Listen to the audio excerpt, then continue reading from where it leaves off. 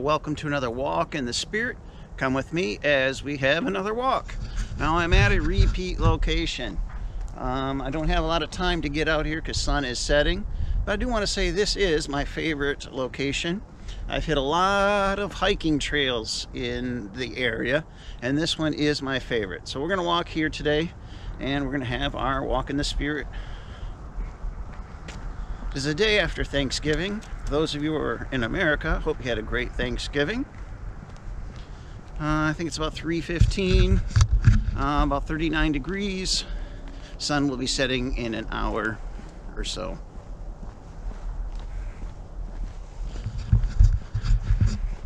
It's probably about 10 miles an hour wind. Almost windy.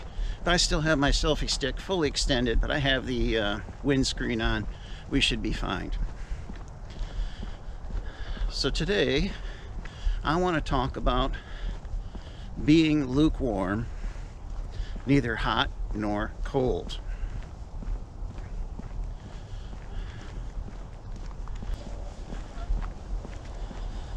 I'm slightly chilly. I was wondering if I should bring gloves out here. I didn't. So I'll just try to walk fast. That'll keep me a little warmer. Excuse me as I adjust the camera just a smidge. I'm also going to check to make sure I'm recording. I am. We'll take a quick look at the river over here.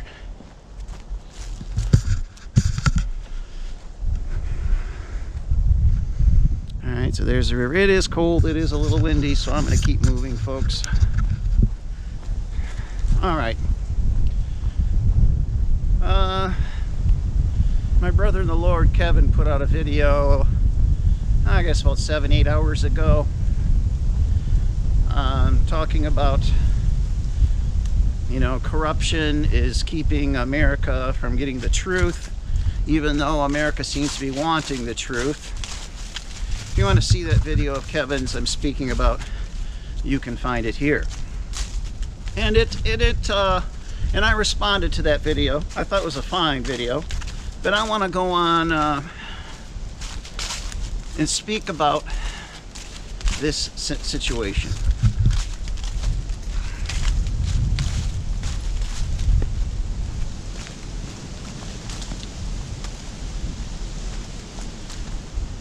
You see, many Americans have voted for Trump. Many Americans believe in God. But the sad thing is they're lukewarm.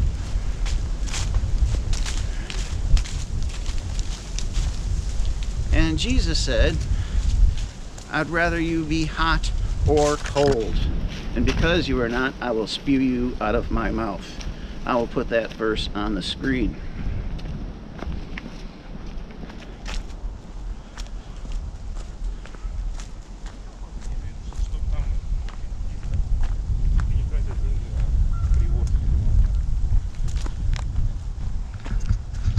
Ooh, it's chilly. It's chilly, chilly, chilly.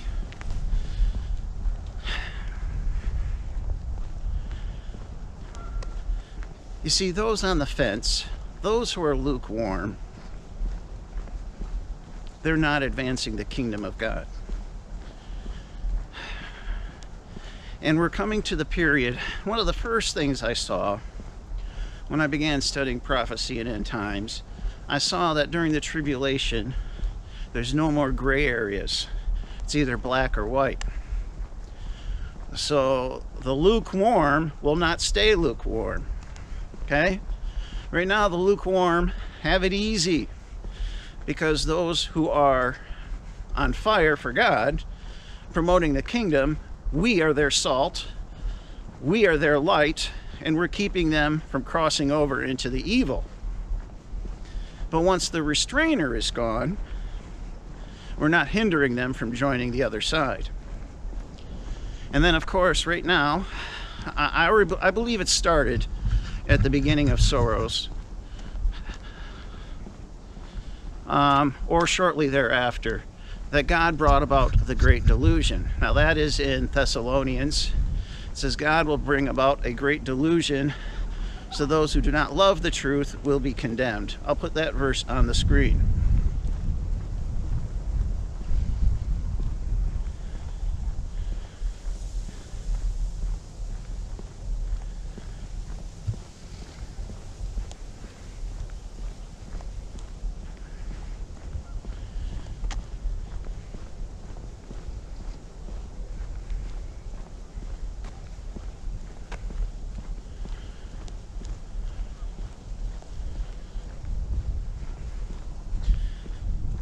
So there will come a point when the restrainer is gone. The delusion is here. Right now, the delusion, I believe, is here, but the restrainer is still here. And there is still time for people to repent, and repent with relative ease, because we are here preaching the gospel and we are restraining evil. But the time is coming when the restrainer will be gone. The delusion will be unhindered. In fact, it will be increased by the lies of the coming Antichrist and false prophet. And Scripture says that the false prophet is going to make everyone take the mark of the beast, and then eventually the whole world will worship Satan and the Antichrist. I'll put that verse on the screen.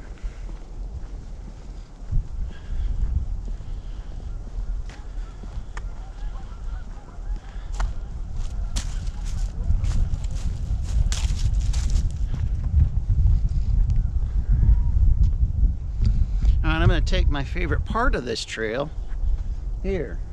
I had a previous walk in the Spirit where I discovered this trail and went down here. If you want to see that one, you can find it here. Woo, I'm definitely cold. My hands are cold. Should have brought my gloves.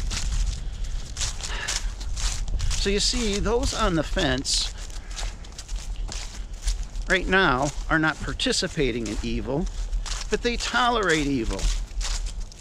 How many Democrats out there are saying nothing? Some are, praise God, some are. Some of the Democrats out there are saying nothing about all the corruption in the Democrat Party.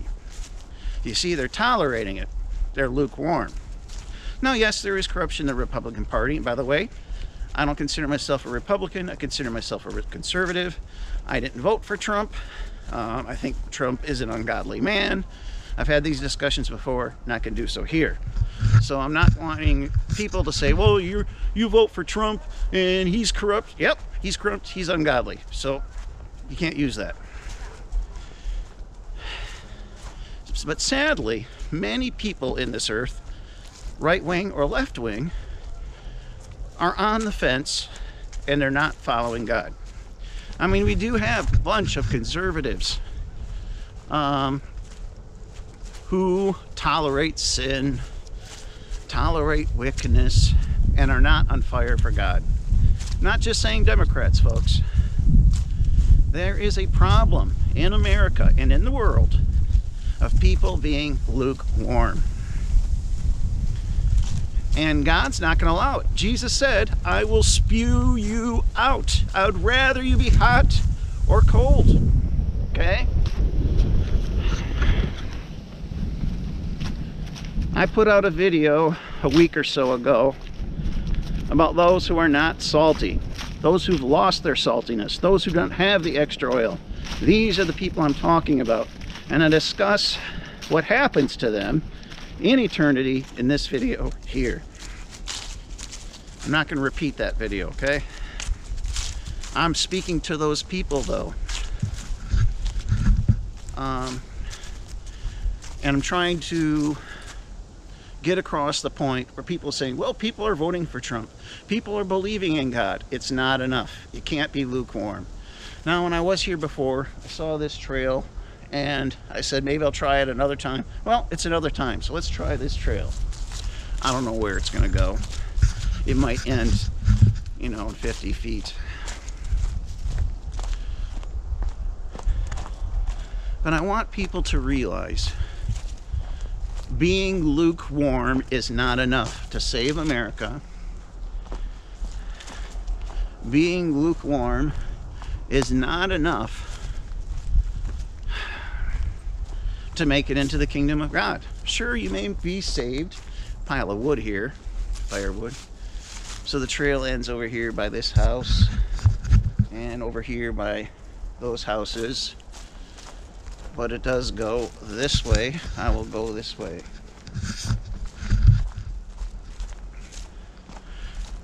We can't be lukewarm. You need to be on fire for God. What do I mean? Let's be more specific. You need to be a disciple of Christ. I have a series of videos, I think there's like 6 or 7 of them, called In 7 Minutes or Less. And I do a video in that series, in 7 minutes or less, what it means to be a disciple. I highly recommend, if you're one of these people on the fence, and you don't want to be on the fence, and you want to know what you can do, check out this video, in 7 minutes or less, what it is to be a disciple, discipleship, okay? There are 9 requirements written in Scripture about being a disciple. And this will cause you to be sold out for God, representing God in the earth. Yeah, I've never been on this little trail. I think I know where this comes out. We need to be salt and light in the earth. We need to have that extra oil to be rapture ready. See, you could be lukewarm and miss the rapture as well. And I don't want that for you. Okay? But see, you can be rapture ready, be born again, and still be lukewarm. You might not be living in sin, but you're tolerating sin. You might get raptured. You'll make it into the kingdom. But you're not going to have many rewards. You're not going to have much rule and reign with Christ. And you can do better, okay? So there's 2 groups in here. Yes, there are some who are rapture ready, some who are born again, some who are not living in sin, but they are tolerating sin and not saying anything about it. Now, I'm not saying you go to work and start condemning and everybody. I'm not talking about that. I'm just saying say something. Post something on Facebook against sin. Put out a video. You can do something, okay? We're trying to get people to Christ. We're not out there condemning people, okay? There's a way, there's a pattern, there's a life that we can live where we can draw people to Christ. That's what I'm talking about.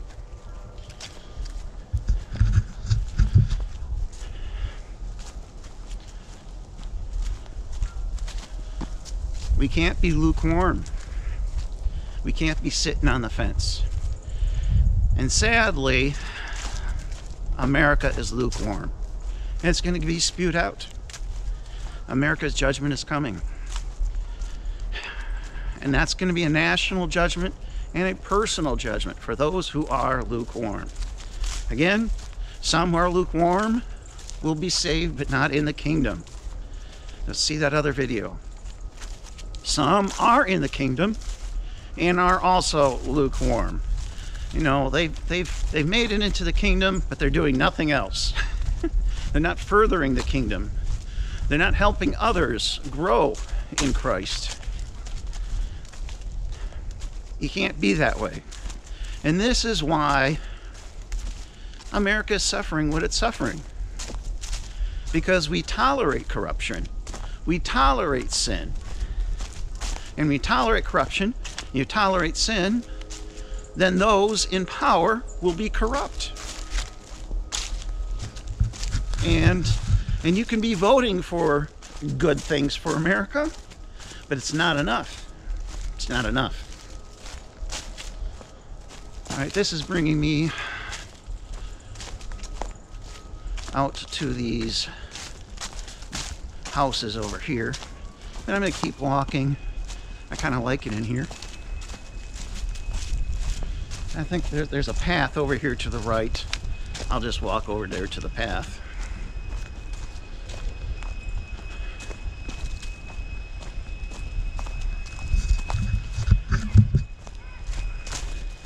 I know there's a lot of people who think there's enough good in America. People are turning around and voting for Trump. You know, going to church. Sadly, that's not enough, okay? People need to be disciples. This goes to someone's right backyard. I'm not going to go there, so I am... look at that, there's a Bigfoot behind me. That's funny. But there's a path over here. I'm just going to walk over here to this path.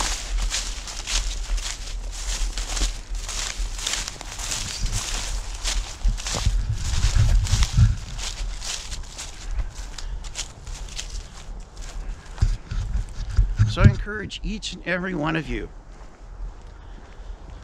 get in God's Word, okay? I had a video, a walk in the Spirit, a couple weeks ago, where I talk about we need to get in God's Word.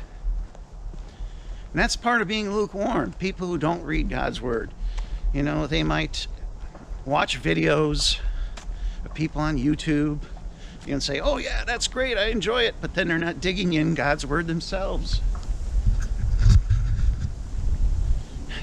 You got to develop your relationship with Christ. You got to be light and salt. You got to have that extra oil. Let it flow through you.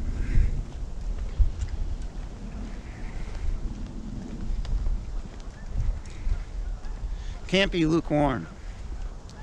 Jesus will spit you out. You'll be saved, but you won't be in God's kingdom. Or you'll be barely in his kingdom.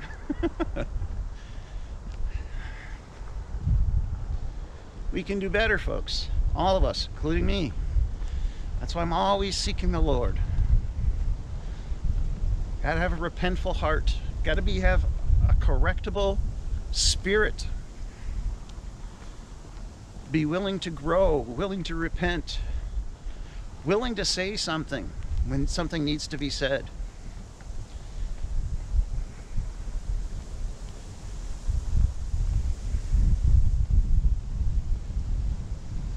Time is short. I really believe the rapture is going to occur before Feast of Trumpets next year, 2021.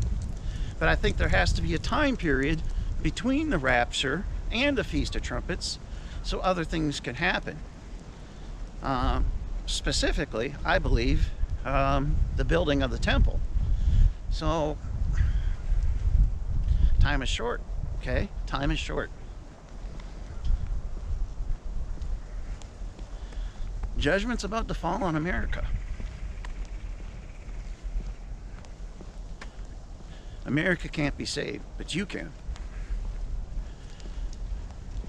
Remember, there's a salvation of your spirit and the salvation of your soul. So you might be saved spiritually, but you got to save your soul still. If you don't know what I'm talking about, I also have a 7-minute video on that. Difference between the spirit and the soul in 7 minutes or less. Watch that video here.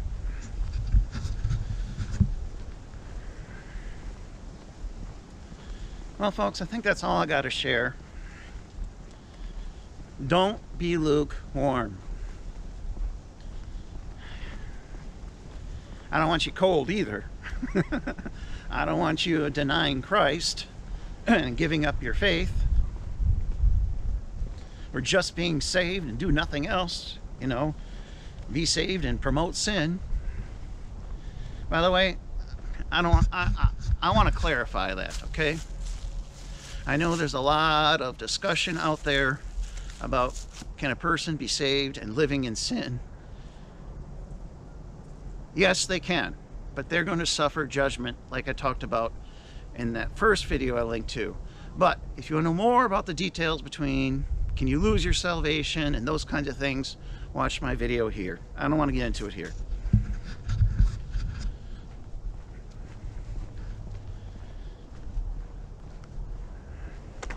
Judgment is coming upon those who are not in God's kingdom and are saved. They will be suffering the great winepress judgment. They won't be going into hell. They won't be going into the lake of fire, but they're also not going into God's kingdom. All right, see that video for more. All right, folks, that's about it.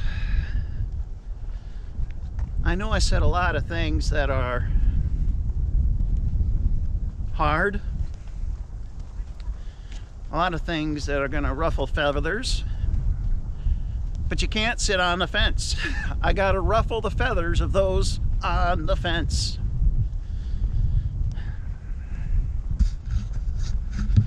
All right, folks, we'll talk to you again soon, Lord willing. God bless. If we're not raptured, I'll see you soon. Bye-bye.